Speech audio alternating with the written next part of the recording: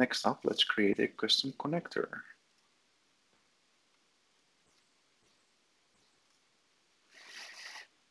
All right, so I already had one. Let's create a new one.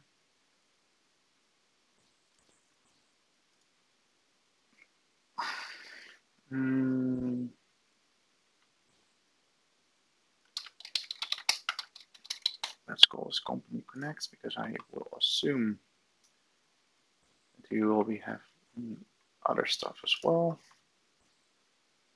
There.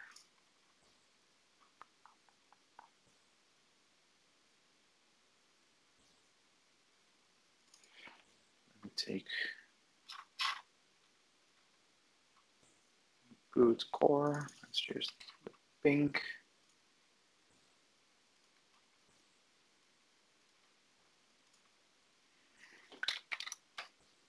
There we go.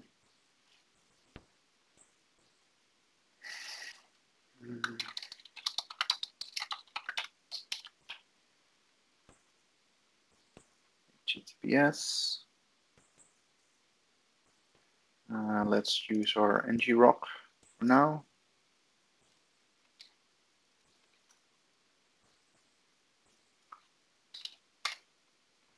Base URLs API.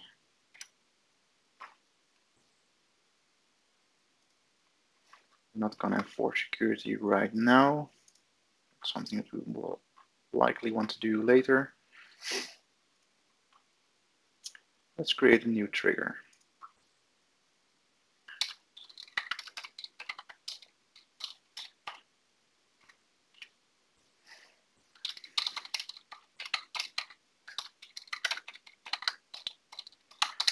Use in my starting point.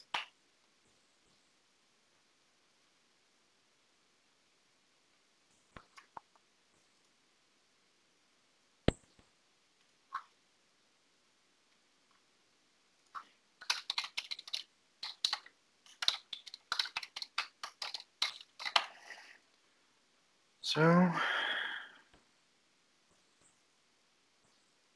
create and register this request. Okay, so this is what we need to get from the subscribe here. This is the subscribe. It's doing a post to there, and we're gonna use let's copy it from over here. Oh no, I need to post it to ng-rock, of course.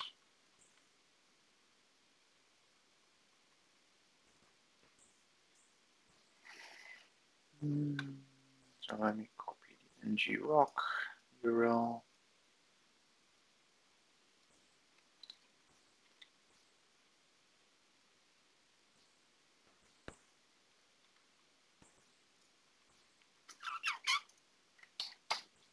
EI/user data options. Oh. Should be in the body. And then imports. Okay, so now we have the requests. Response is generated from your service when an event, the webhook is registered for, occurs. Do not need to define the response of the request creation. Define the response that is generated from your service when an event the webhook is registered for occurs.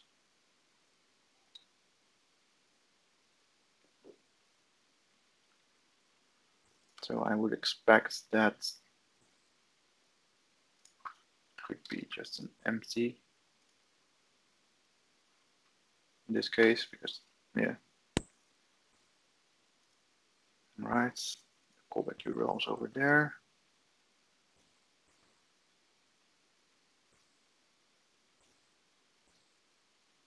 Set required, and internal visibility. Edit. Required, yes. It's also required.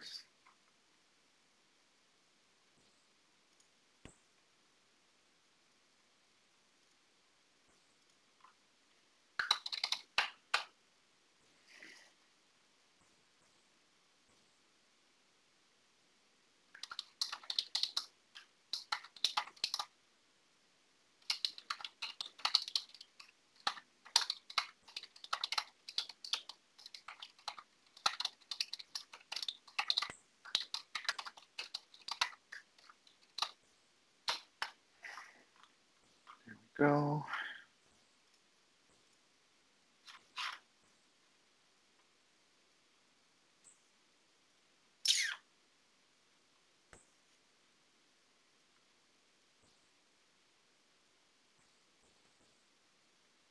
The webhook creation response required to specify a location header,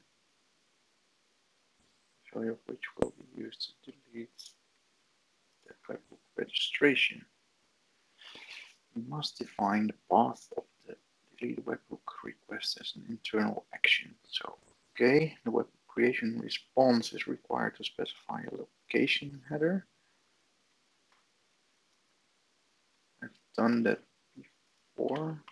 Check that out.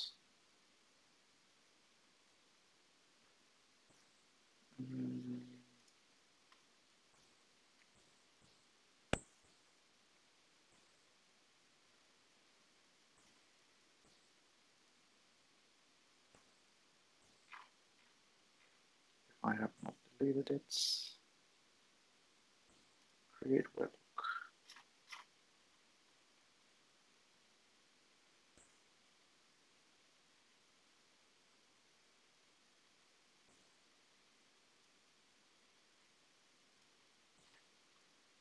This way we can specify how to delete it actually. Alright. So instead,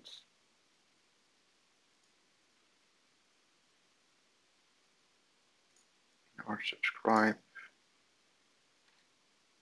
we should not return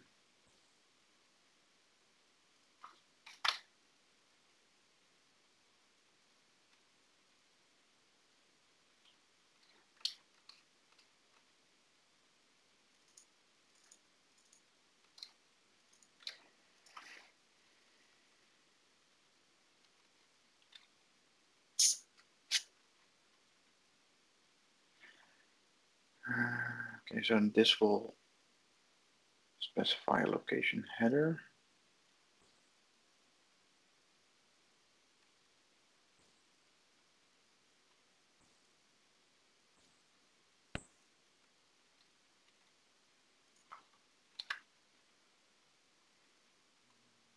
Basically what we like to do, so we take the requests URL, we take the path, which basically is /API/user data options, and we want to add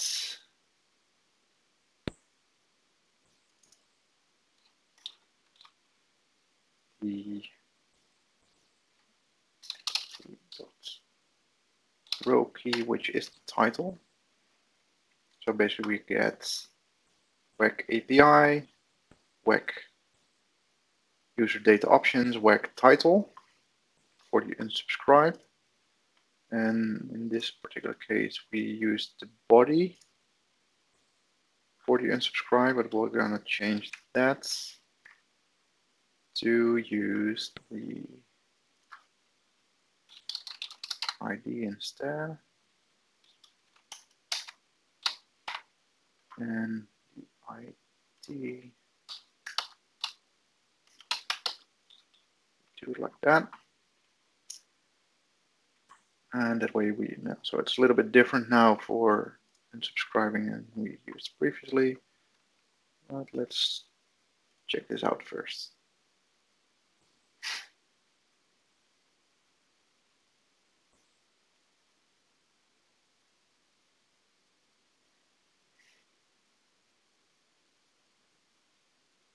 Okay, cool.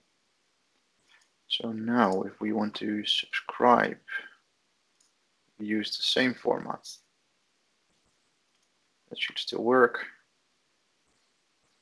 Bam, there it is. But this time we should have a location. There it is. Header. And we should be able to use this location header to unsubscribe. And we don't need a body anymore. This is probably not going to work.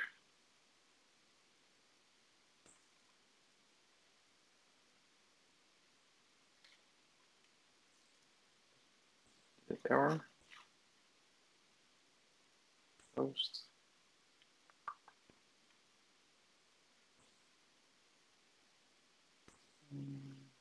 Hey, why is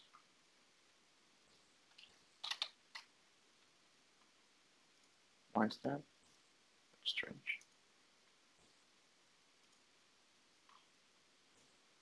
$200, okay. But did it actually delete it? Yes.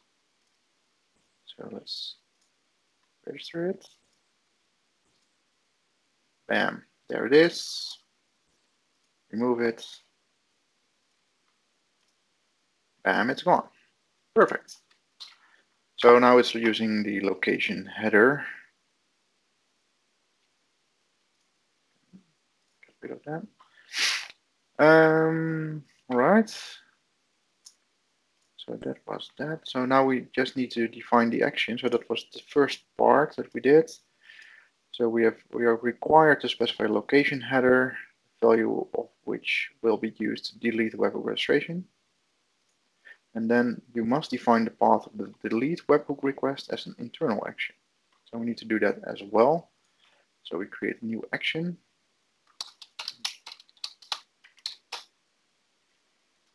User data option. Delete a user data option.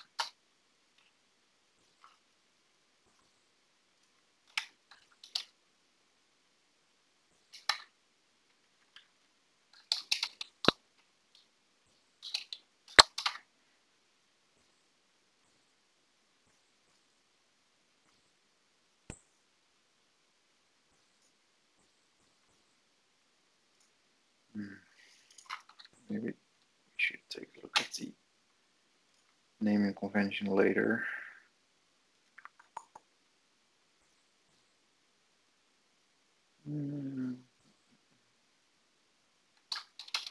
Subscribe user data option. It must be internal.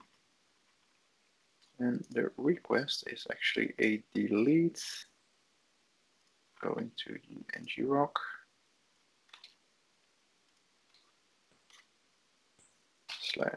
/API/user data options / and then ID.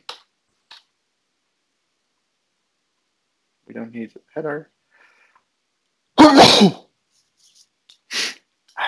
don't need the body. There we go.